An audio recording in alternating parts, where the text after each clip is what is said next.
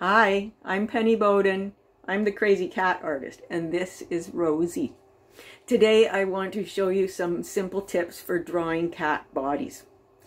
And there's going to be lots more videos coming up too. I've got all kinds of ideas. So if you want to see more, make sure you subscribe to our channel, like the video, and at any time during my process, please feel free to ask questions. I love answering questions.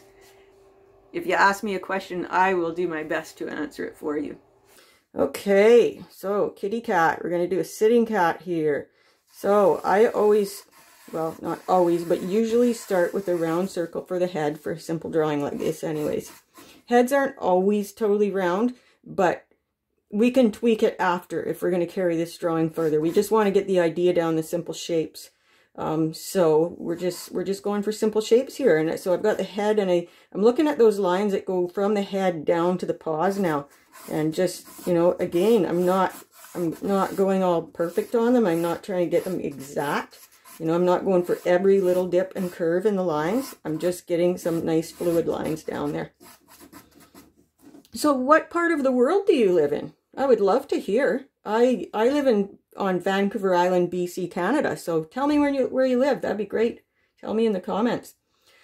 Oh, I usually like to get the ears in fairly quick when I'm drawing cats because, you know, then I feel like I'm drawing a cat. And the ears can actually help guide me a bit. See, I'm kind of, my hand's at an awkward angle, so I'm messing up a little here. You get to watch me mess up because believe me, I mess up plenty. And I think it's good that you get to watch me mess up because I want to show you that artists are human and we all mess up, but we keep going anyways. Okay, so let's see. I think I'm going to get the paws in next. And what I do usually with the paws, especially in a drawing like this, is the paws are dependent on where the cat ends at the bottom of the page. So I like to trust my gut, my intuition to tell me where they are. What I do is I kind of hover my pencil around and I just decide, you know, where it feels right for the paws to be. This is way too far down here. This is too far up here. You know, I'm just feeling that they're about here. And take a few seconds. Just let your intuition kick in. If you're not used to doing this kind of thing, it will be awkward, but you'll get better with practice. Just keep it up. So I measured earlier and I found that it was about 3 heads from the top of the head to the top of the paws. So let's see, 2, 3. Oh, I can go down a little bit further. Don't always get it right the first time, but you know, you can patch things up, and that's the whole idea of this drawing stage. That being said, they would have been okay where I left them too. You know, the cat might have been just slouched a little bit more. Let's see. So I'm going to get the muzzle in next. All these kind of things help line features up. And these would be some lines for eyes too. I often put in lines for eyes and then my eyes would fit right in there.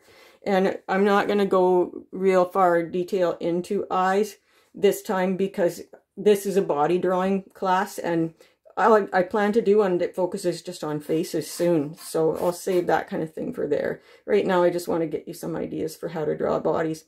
So what I'm seeing is if I come down from the corner of this eye here, which would be about here, and I go swoop, that's going to be where this body shape starts. Look for those connecting lines. And then for the top one, the nose would be about here. And when I say top, I mean that this one sticks out farther in the top. So, you know, I'm just getting that shape in there. And it's different on each side. You can, you know, some people when they do simple cat drawings, they put it the same on each side, which is fine. It depends on your style. But I like the interest of, you know, kind of getting a little bit of accuracy here. And then we'll get those back paws in. They're kind of peeking out here in the back, and you know, this would kind of be where the body ends at the bottom. A little bit like that maybe. I am working in a gray Conte crayon. I normally like to work with cheap promotional ballpoint pens. they're great for drawing, but the problem is they don't show up real well in video. So, and I want you to be able to see. So I'm just gonna, you know, get that spot where the legs kind of tuck into the body. And again, I'm getting the feel for that here too. It's just below here on this side. And, you know, it's kind of like that. They kind of tuck in, and then the legs carry on down here. And you'll notice this is a really rough drawing. And that's okay, because it's a learning drawing. And you can take this drawing in whatever direction you want after. It can be the basis for your masterpiece. You can just finish it as a sketch. You can just leave it basic like this and move on to another one, and your next one will probably be even better.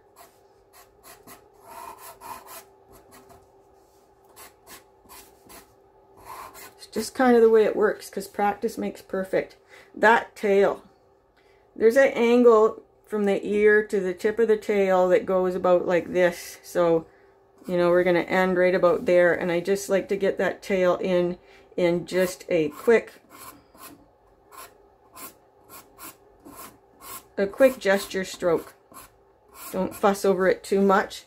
And in this stage of the drawing, you're going to see that beautiful impressionism that is easy to lose if you overdo it. So, you know, let's just add a bit to this, just to get some cattishness.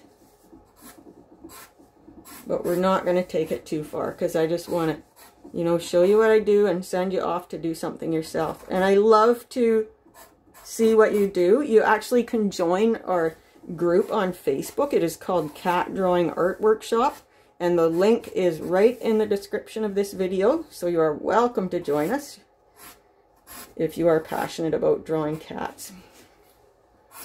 And there's more to come. It's a very supportive group too. The people are so supportive of each other. People post their art and help each other with it, and pump up those less confident artists and show them that their work is a lot more beautiful than they think. So I hope you got something you can use right away from that video. Go give it a try. You will do awesome. Again, if you want to see more, make sure you subscribe to our channel, like the video, and feel free to ask any questions about my process or anything about drawing cats. You'll do great. Feel free to join our Facebook book group. You'll find the link for that group in the description. See you next time. Say bye, Rosie.